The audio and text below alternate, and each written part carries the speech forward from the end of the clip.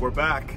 Temple women's basketball, oh, we're back. Temple men's basketball, we're back. Oh, AC, what's up, man? What's up, Brian? Yeah, I was a meme night, so I have some memes because we're back. Wait, we got one other person too. We're back, but first, let's take a timeout.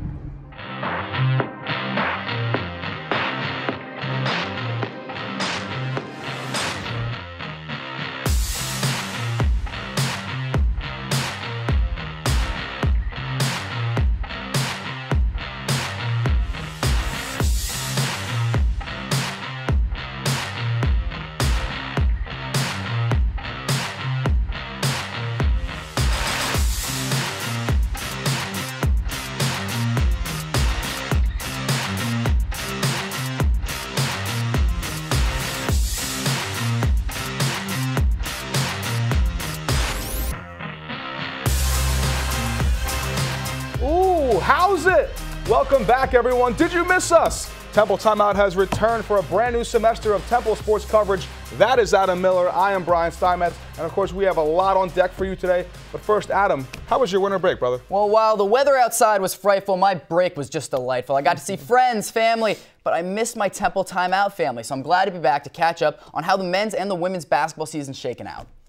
Absolutely. While we were on a break, Friends. Friends, overrated. I'm glad it's off Netflix. The men's and women's team were busy. For the men, things didn't necessarily go their way, but for the women, all systems were a go. Especially last night, there are some congratulations in order as the women beat the Penn Quakers to win a share of the Big Five title with Villanova. Yeah, and let's start this breakdown off by giving some love to the Lady Owls. I'll be honest, I didn't know what to expect from the team, but they are balling right now, winning 5 of their last 6 games, highlighted by a big-time win against USF. And for those who think that they're just reaping the rewards of playing in a non-Power 5 conference, just know that they only lost to number 6, South Carolina, by 7 points. The Owls now sit at 3rd in the AAC standings and may be headed for some March madness. But first, they need to turn their attention to Penn, who they took on last night. Yeah, big game for the Owls as the Quakers came to Pearson McGonigal. This is a big game for Temple to get a share of the Big Five title, but it didn't start off the way they wanted to. They found themselves flat, down by 11 at half. And you can see the Owls, they start chipping away. Yeah, and Ashley Jones took out a big chunk of that with 2 clutch back-to-back 3 balls. Good ball movement here. Here's the first. She sinks that, and here comes the second with no hesitation. Step back, pull up, bang.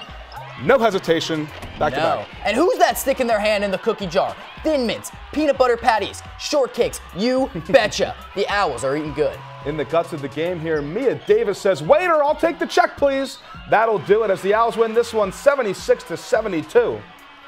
And you know, it's kind of funny, Adam, because in the preseason, we thought the girls team might disappoint and the boys team would ball out, but it's been kind of the reverse of that, with the team losing 4 of its last 5 games, with their only win coming against number 16, Wichita State.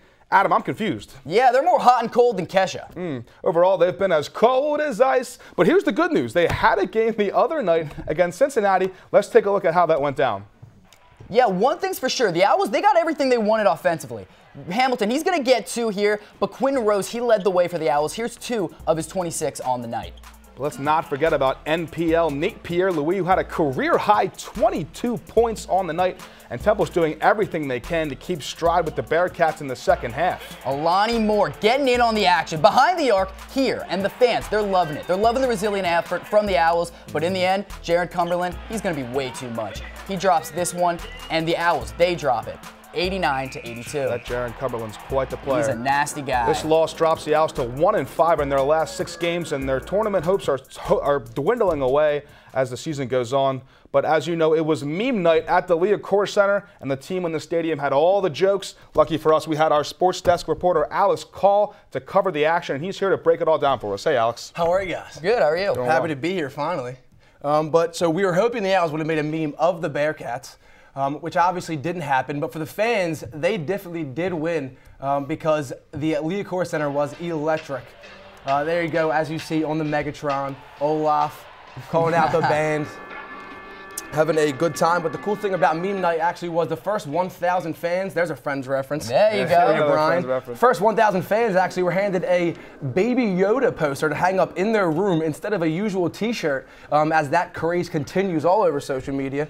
There's the Baby Yoda poster there right it there. Is, yeah. There it is, yeah. Definitely a great scene in the Leah Core Center. loud noises, of course. So, Alex, I got to know, you were there the whole night. What was your favorite meme? Oh, my favorite meme? Yeah. Probably the Baby Yoda. I'm going to go ahead with that because of the Timberland boots and the hat. Okay. Made it for me. What about you, Really Brian? good. Did you have any favorites?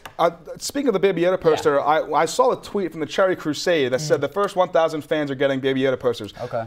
I was kind of disappointed. I thought it was going to be a big poster you can hang up on your wall. It was like a little, it was about the size of this paper. It was. And my roommate Kyle said to me, he's like, what, they go print these out at the Tech or something? Yeah, really? I thought How that many was, do you have? How many did you get? Not going to lie, I did take about 5 or 6. Okay, so you can put them all together to make I could put them all together to make a big one. There But you go. I do like the Disney, the Instagram filter. I love that. I thought that was pretty funny. Yeah. For sure. I have about 5 of those Baby Yoda pictures actually hanging on my wall right now. There you go.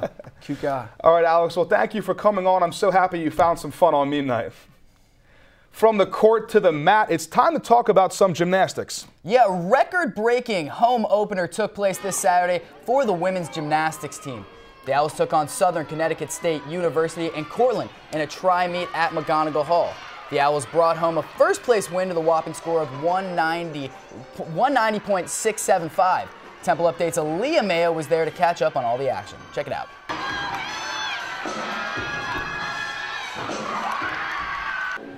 It's home opener and Temple Women's Gymnastics is thinking pink. In this tri-meet against Cortland and Southern Connecticut University, the girls have already started off this meet with a bang.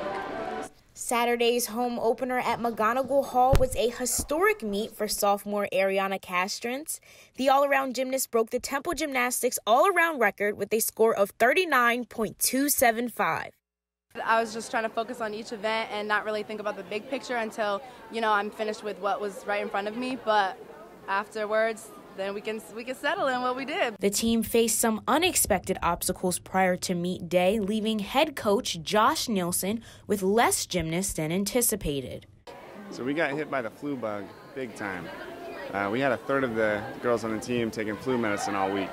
So, they did a great job considering. Despite the influenza virus making an unexpected appearance, 5 of the team's all-around gymnasts placed top 3 in the entire meet. Even when people are down or not, where they should be, is that we still have enough depth on our team that we can work with it and we can still come out here and perform and do our jobs. Despite some minor setbacks this week, the Temple University women's gymnastics team finished strong with a first-place score of 190.675 against Cortland and Southern Connecticut University. These ladies are set to take on the University of New Hampshire and West Virginia University next week at West Virginia University. Reporting for Temple Update, I'm Aaliyah Mayo. Hey, thanks, Aaliyah. Now, Brian, usually we reserve this time for either Miller's Killers or Stein's Lines, but we need to talk about former Temple coach Manny Diaz poaching Temple's most dominant defensive player. That's right. Miami head coach Manny Diaz landed 2019 AAC Defensive Player of the Year Quincy Roche. Last season, Roche was a one-man wrecking crew, racking up, count them, not 11 or 12, 13 sacks. But Diaz didn't stop fishing in the AAC transfer pool, nabbing former Houston quarterback De'Ara King. For those who don't know, King was among the early candidates for the Heisman Trophy before the start of last season. Yeah, he certainly wasn't. But listen, we can talk about Manny Diaz all we want, but I want to focus on Temple for this.